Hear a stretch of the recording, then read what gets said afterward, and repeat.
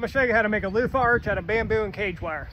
I know I said last year that I was gonna use cattle panel, but my friend hooked me up with some actual bamboo that's gonna be much sturdier than what I was using, and you know I'm not buying anything if I can build it. The first thing I gotta do is get this one down. I'm gonna salvage all the wire off of this and reuse it on my new one. The old structure is down. I'm gonna take my 6 strongest pieces here and build the main supports for my frame.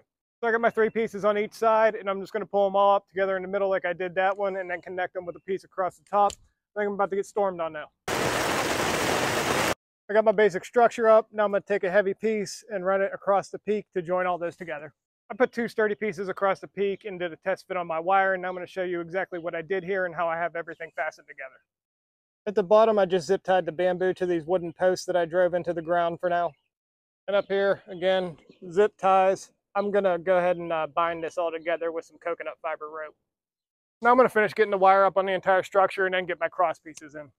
Those are all done. Now I'm gonna go through and trim off all my zip ties and cut those long pieces of bamboo off. So I got everything all cleaned up. You can see I added some architectural details there to the peak. Now I'm gonna go through with this coconut fiber rope and just bind everything that has any zip ties, and it's more for aesthetics than anything. This thing is done. Now I'm gonna show you the details.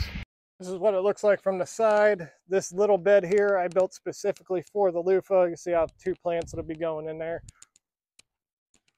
This thing is 8 foot 3 inches tall. That's at least 2 foot taller than last year. And I just went through here, and anywhere I had zip ties, I just wrapped them with either the coconut fiber rope or strips of burlap. These loofah plants are doing great. I'm gonna go ahead and get these planted today, and I'm gonna show you how I do that in my next video.